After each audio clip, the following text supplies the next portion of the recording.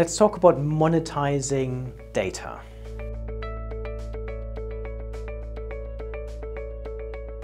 One of my favorite examples of actually making money with data comes from a company called ShotSpotter.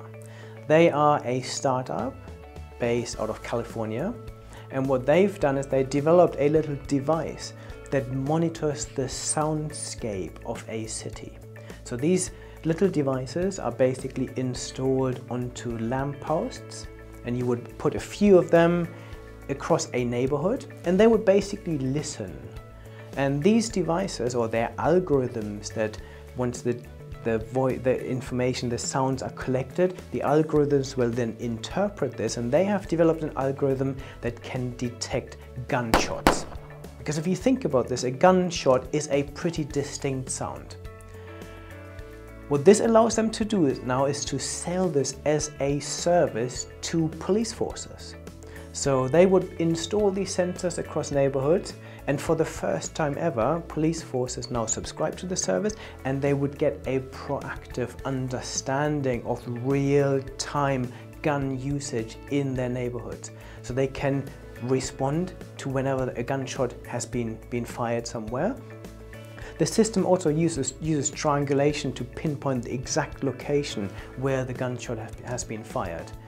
What they realize is that in some of the very notorious neighborhoods, up to 80% of the gun usage is actually never reported to the police. So for the first time, they get a much more realistic picture into what is happening. And this company is now selling this as a service. They're selling data and insight. They also started to roll this out into other areas. So they've just started applying this in Africa, where in some of the game parks, they will now use this technology to detect poaching, for example. And they've used this on coral reefs as well.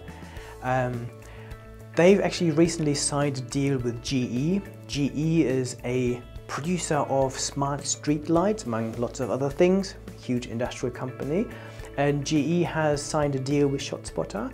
So when they are developing or when they're selling smart street lights, and lots of cities across the world are now upgrading their street lights to smart street lights that have light sensors in them, so the light only comes on when it gets dark. But this will have this microphone technology built in, so any city in the world can simply switch the ShotSpotter technology on if they wanted to have the same insight. And the company is currently working on identifying other sounds too, so they're going beyond gunfire, and one of the sounds they're working on is car accidents and car crashes, for example, another quite unique sound.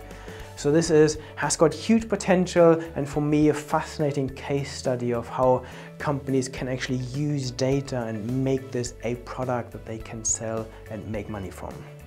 If you would like to learn more, head to my website at bernardmar.com, where you can find tons of articles, white papers and videos that will give you a lot more insights into real-world case studies and examples.